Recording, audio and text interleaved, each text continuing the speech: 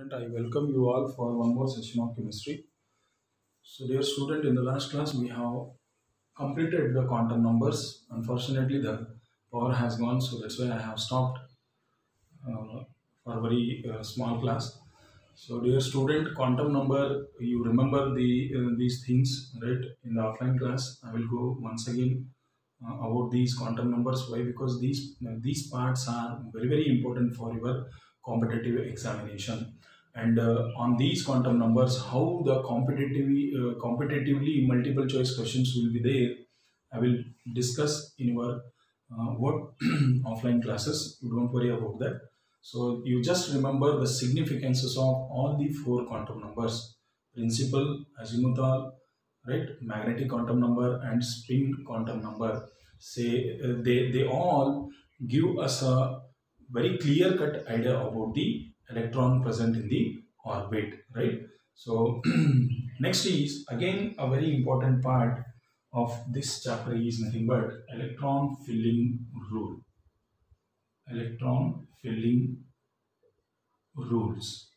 So this part also I have already discussed during your right just introduction parts, right? I mean, in the beginning itself, we all had these all the three rules, right? So that means these electron filling rules explains us about how to fill the electron in a different orbits. That means we already know according to the Bohr theory, as the n value increases, the energy and size of the electron increases. Just now in the last class only we had about the principal quantum number, right? So each and every orbit has different energy levels. You don't never and ever forget about the forgot these points, right? Don't forget these points. Why? Because these are very important for you, and based on these more basic point only, you will be having your competitive questions, right? So there are three rules. We will go one by one. You already know what are those three rules. First one is Aufbau rule, right? Aufbau rule. So what does this rule explains about the filling of electron? So according to this rule, in the ground state of the atom, the orbital are filled in a order their increasing energies, or in ground state of atom, electron, see, the statement of this is electron enters first into the lower energy orbit, and then the electron enters into the higher energy orbit. Already I have explained, right? So what he suggested is nothing but Aufbau. According to him, electron always prefer to go first into the lower energy orbit. See, I will show you one example. 1s and 2s, right? According to him, so 1 means nothing but n value. You already now after quantum number you can very easily understand n is nothing but second. That means if I show you the diagram, so this will be n is equal to 1 and n is equal to 2. Yes, and we are talking about s and s both, 2s, 1s, right? So now according to his rule, electron first enter into the lower energy orbit, and then or the lower energy orbit, then the electron enters into the higher energy orbit. If I see, say according to Bohr, as the n value increases, the energy of electron will also goes on increases. So that means according to him, the electron first prefer to go among these two, in which orbit of 1s or 2s, definitely 1s. Why? Because 1 is having less n value than the 2. 2 is more, right? So that means according to Bohr as well as the principal quantum number, the n value, as the n value increases, definitely what happens? The electron energy will also goes on increases. So that means according to his statement, electron enter first into the lower energy orbit and then the electron enters into the higher energy orbit. Let us take we have 3 electrons. Then what happens here is nothing but first electron enters into the 1s. After completely filling of 1s, the electron will move to the second cell. So that means we have only 3. So that's why the last electron will enter into the second cell. That means 2s orbit, right? So electron first enters into the lower energy orbit, then the electron enters into the higher energy orbit, right? Understood? Very simple concept. And with the help of these all the 3 rules, one we can understand where electron enters first, right? So then the difficulties comes, right? So till 3p, there is no problem for us to fill. After 3p, there is a difficulty, right? So to overcome from that difficulty, so we introduce one more rule, so which is not important for your theory, for your competitive level. So here see n plus L rule. There is a rule called as n plus L. So what does this rule explains about, right? Orbit in which electron enter first is called as lower energy orbit. Orbit in which electron enters first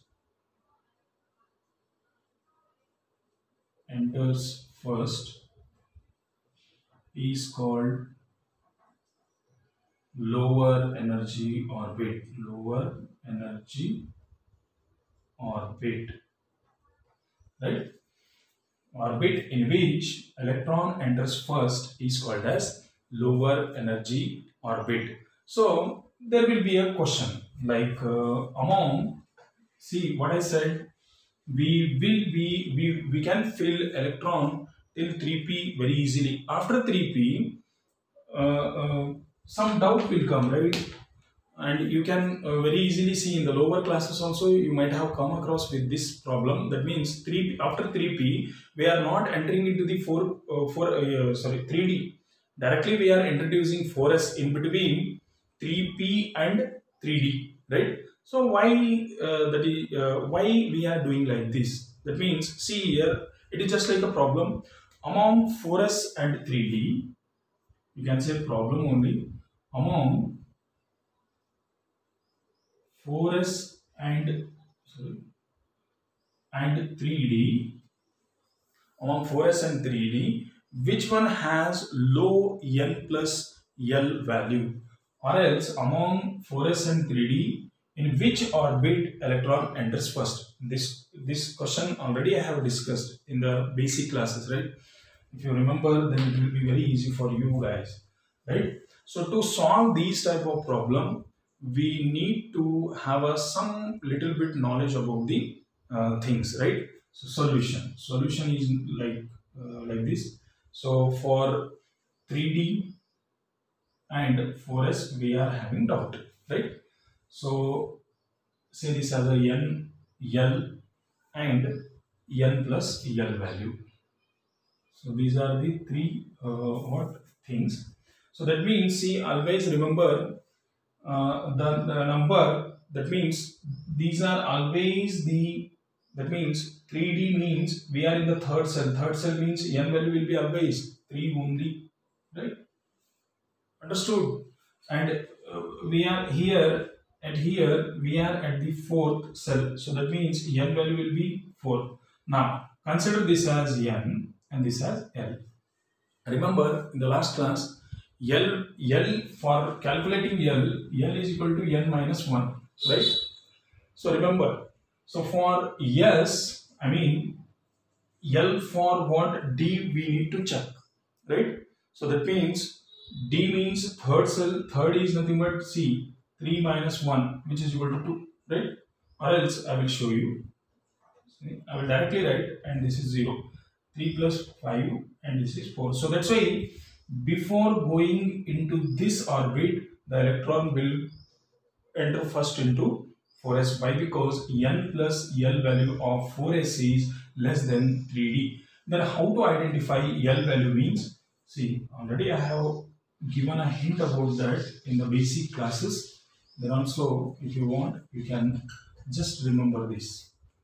So n value, L value for S, P, D and F, right? So S, right? L is nothing but n minus 1. You remember this. S is nothing but, see, S will start from first cell itself. So that's why n value of 1 will be enough to explain about the S. And P starts from second cell, not from the first cell. So thus its n value will be 2. And D will not occur in second as well as the first cell. D will occur at the third cell. So that's why n value will be 3.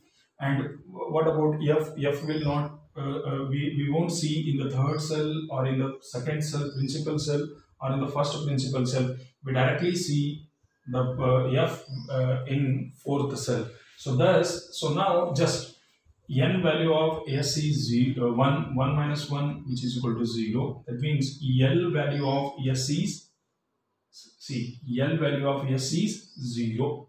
Like this, you just minus 1. L value of P is 1. Likewise, L value of D is 2, right? And 4 minus 1, 3. L value of F is 3. So that's why in case of D, I put 2, right? So this is the case why, and this is very important, right? So now one more. Second one is Pauli's exclusive principle. So Pauli's exclusive principle. Second one, Pauli's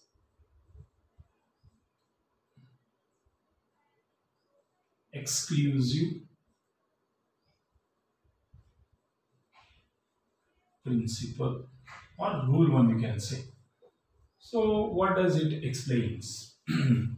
The statement of Pauli's exclusive principle is only 2 electrons may exist in a same orbit, and these electrons must and should have opposite spin. Right? Very simple statement about Pauli's. See, only 2 electrons may exist in the same orbit. That means in any orbit or in box, always there will be a 2 electron, not more than 2, right? This is his rule. So now whenever you write a orbital diagram, you keep it in mind that in one orbit we should put 2 electrons only with their opposite spin. Very important, right? So this is his what statement? In an orbit, there may be an exist of 2 electrons with their opposite spin. This is his rule. It will not be like this or else like this. Both the spin will not be same. Both the electron spin will not be same in an orbit.